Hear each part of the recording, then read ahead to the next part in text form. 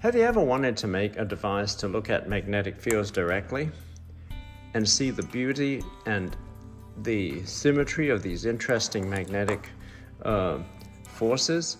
Well, I'm going to show you how to do it in this video.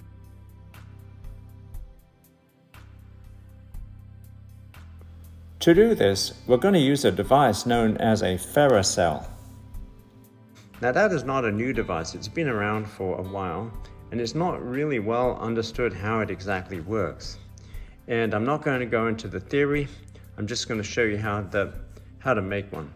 And what you'll need to start with is some plastic discs, such as this.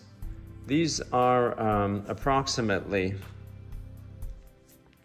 10 centimeters in diameter, but you can use bigger or smaller discs depending on what you have available. These ones are polycarbonate, but you can use pretty much any plastic as long as it doesn't dissolve in WD-40, because that's one of the components we're going to use. Now, before you start doing this, let me show you what you're going to have to do. You'll need some key ingredients.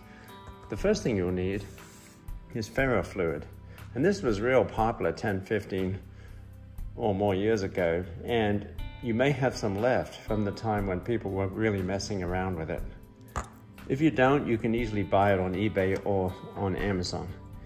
Then you'll need some WD-40, and I just squirted some out of the can directly into this beaker here. Then you'll need 2 clean pipettes, and I just broke the ends off them because the ends went out real far, and they were very thin, which wouldn't allow a lot of easy transfer. So you want them break off the ends so you get them like that. Then you'll need some styrofoam, and what I tend to use for that is I use wall insulation.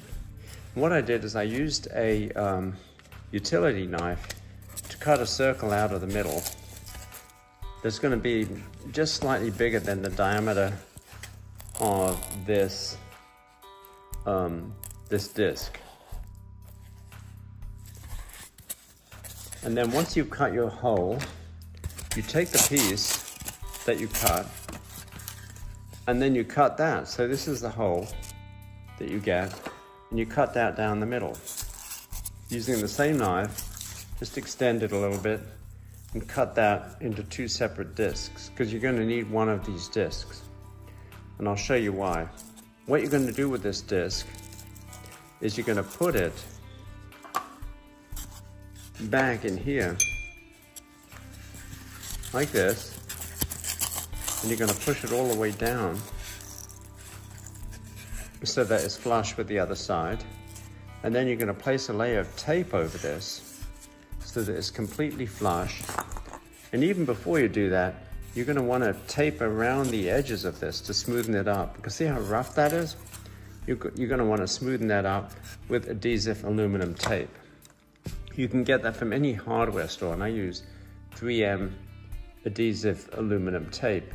And you just basically wrap it around the edges and create a smooth surface, because you're going to need that smooth surface to put on your lights, your LED lights.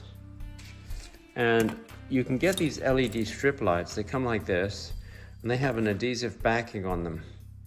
And what you do is you take the backing off, and then once you've got your aluminum tape on here, and you basically wrap it around the edge here, all the way around, to give you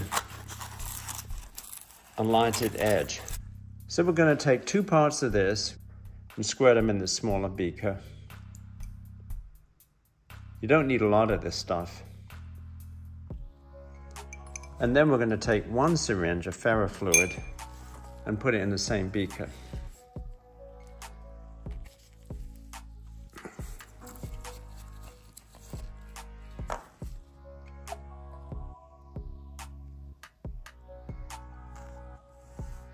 There you go. And then you want to mix it up good.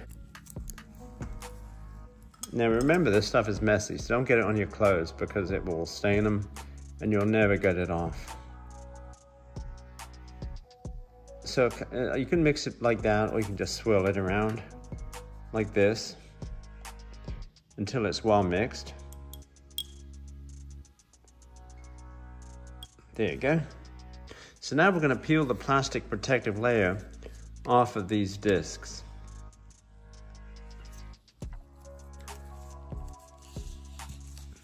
That reveals the shiny plastic. Now before you get any dirt or dust on it, drip on a couple of drops of this stuff. You don't need a lot. Put it right in the center like this. That's probably all you need right there. So I've got way more than I actually need. Then you just lay the other disc on top of it. I'm gonna do it like this and just lay it right on top. You wanna make sure you get out all the bubbles. Any bubbles in there, you can squeeze those out. Get yourself some tissue paper to wipe off the edges. I'm going to pick this up and gently squeeze it to get any air bubbles out.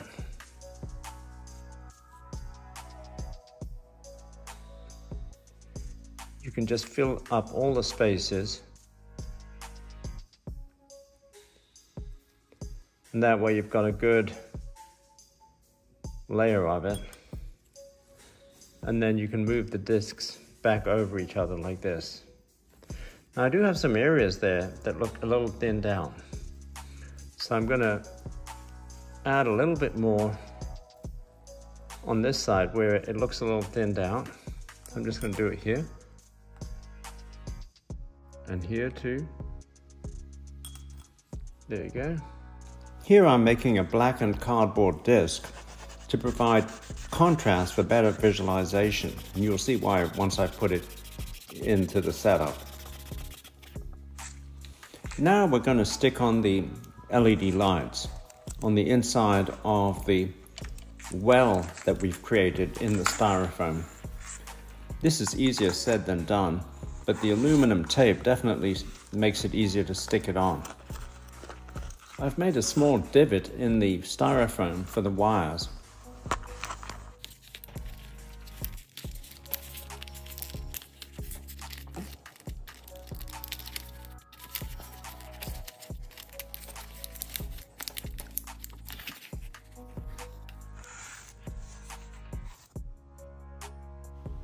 Now I'm adding a couple of extra discs just to get the spacing right so the lights shine through the ferrofluid mixture. Here's the backing that I made earlier. Looking good so far.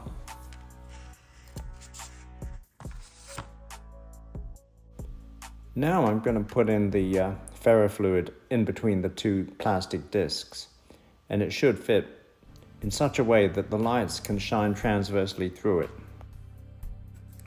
Now most of the light is being drowned out by the fact that you've got those bright lights on the edges.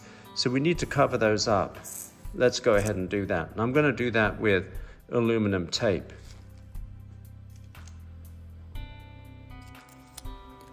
You've probably realized by now that this adhesive aluminum tape which I get from the hardware store, comes in extremely useful to make this project, because not only does it stabilize everything, but it also provides a light block, as you can see here.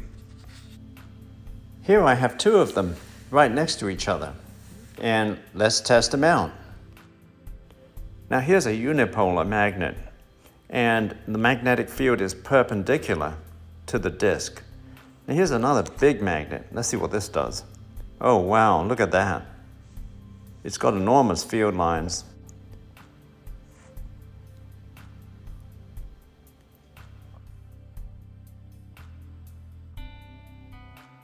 Here's your magnetic field, and it is parallel to these plates.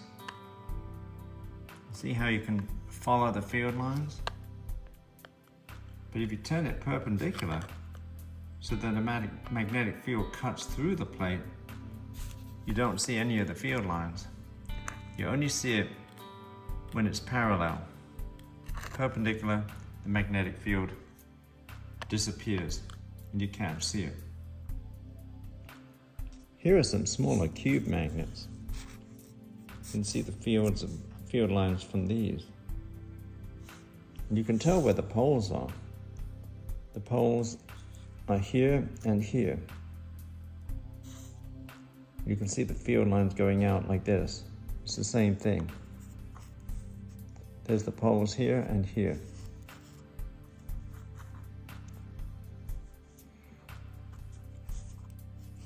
Fascinating. Hey, thanks for watching, folks, and please check back later for more videos. And please check the community section for future announcements on new projects.